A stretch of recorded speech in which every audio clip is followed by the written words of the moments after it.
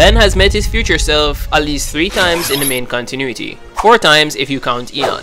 But each time he meets himself, there's always something very different, whether it's the status of his current timeline, his Omnitrix, or just his beard. Wait, all future Bens have exquisite connecting beards? Nah, I'm jealous. Something is always different about him. But to first find out, let's start with classic Ben 10,000. A master of the Omnitrix, he wields a sort of recalibrated version of the prototype.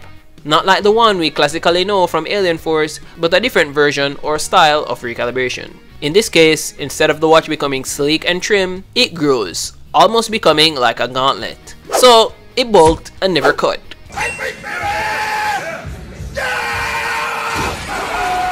He wears clothes very similarly to classic Ben Tennyson, albeit reversed in his first appearance. However, they both keep a very similar style, voiced by Fred Tatascore, the same guy who voiced the Kraken,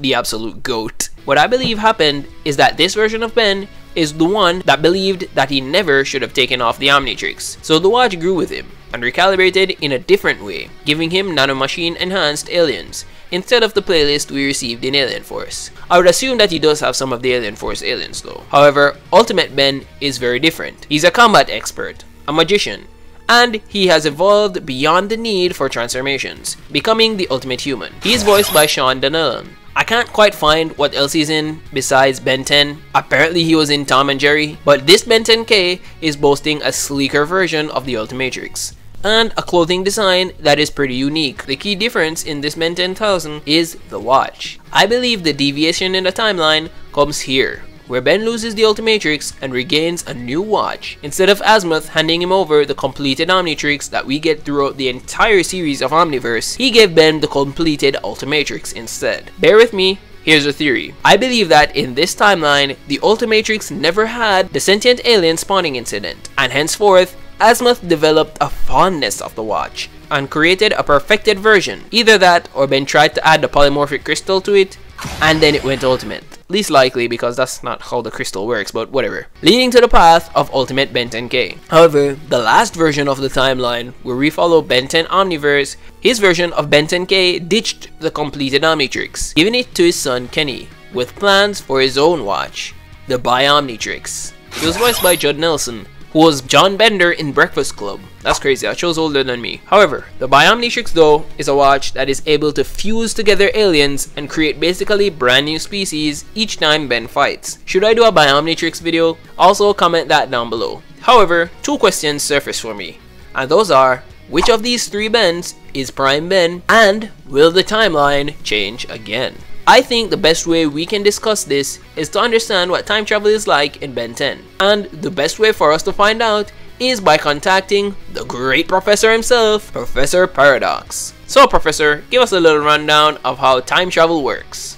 Think of time and space as this tree. Down here is when you were 10 years old. Right here is now. The trunk is the main timeline. These branches represent alternate timelines, where reality literally branches off and becomes a different timeline. Alright, so it seems that there are main timeline events in the Ben Tennyson universe, things that don't deviate too much. Stuff like Ben finding the Omnitrix, etc. However, the way how time separates itself is based on actions that change, creating new branches in time. And that makes brand new Ben Tennysons. Alternate realities, so to speak. As Gwen guessed, cross-time is made up of parallel versions of the history we know. There are hundreds of them. A world where Gwen found the Omnitrix. A world where Albedo turned to Alien X and was trapped motionless for nearly a year. I guess this explains why Paradox can freely travel to different Earths, since they are just different timelines that forged new realities. But based on this principle, we can assume that each Ben, just as I said, is a result of a different decision along the main timeline, creating different Ben 10Ks. Now for the actual question, which Ben 10K is the actual Ben Prime?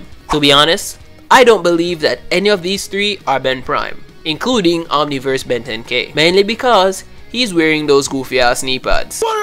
But here's my actual reasoning about each Ben 10,000. Take Ben 10K that we saw in Classic. After Gwen and Ben are brought into the future timeline, they go on a whole life-changing adventure for the future gang of Tennysons. One that softens up Ben 10,000, but here's a huge thing that stood out to me, where if Ben 10K was really the future version of Classic Tennyson, wouldn't he remember that he went to the future in the first place to do this exact thing? Most likely if he was a part of the main trunk in time, as explained by Paradox. However, the thing that really shows that they are different in the time stream is this point at the end of the Ben 10,000 episode, where they bring in a cake for Grandpa Max, and he says this. Take this. What is it? Something I should have gotten Grandpa 20 years ago. Which shows up that Ben actually didn't give Grandpa Max a cake in his timeline. Hence, Ben 10K is a branch and not a part of the main trunk. And I guess we're gonna be You are dead drunk. Ultimate Ben 10,000 or Ultimate Ben also isn't Prime Ben, based on this line here after his dialogue with Paradox. He said he's been traveling cross time. Do you think he tricked me? Into sending him into your own past in order to face you when you were younger and less powerful? Yes. He had an experience fighting Eon before, but if Eon had been to his specific past, he would have surely remembered at least that much. Hence, it's not him. But you remember all of this. Yeah, I do. Ah, crap, he remembers. Ha, I caught ya. Just wanted to see if you were paying attention. He does actually remember this major event of his past, as it might have been a part of his main trunk of his timeline. However, where the deviation in the timeline happens is just as I stated, where he ends up getting the completed Ultimatrix rather than the completed Omnitrix. Hence, this isn't Prime Ben. So it only leaves Ben 10,000 Omniverse. Now I know that he shows signs of remembering things from his timeline very well, and even the events of his battle with the Time Beast. Even in the event of the episode A Brand New Era, we can see where Ben has some sort of possible recollection to know that he needed his younger self to be present during the attack posed by Maltruant. The timeline for both of these Bens seem to be pretty much one-to-one, but it all unravels at this very specific detail. This Ben 10,000 does not remember that his punch in the episode And Then There Are None is an ultimate failure. Ben Prime was there in the air, assumedly looking around for Paradox, when Ben 10,000 became Atomic X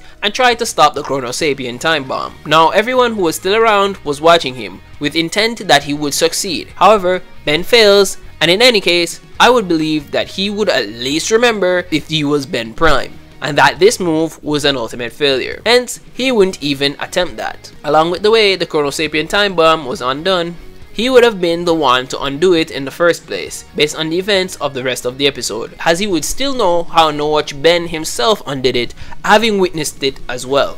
Hence, this Ben 10,000 cannot be Ben Prime. So, Ben timeline doesn't change because he meets previous Bens, but because of various decisions he ends up making in his life. Those tiny inflections create different futures, even if they all have the same past. Will the timeline change again? I do not actually know. However, here's a question for you guys who are watching the video. Is this Ben Prime? Comment down below and watch this video here on the screen.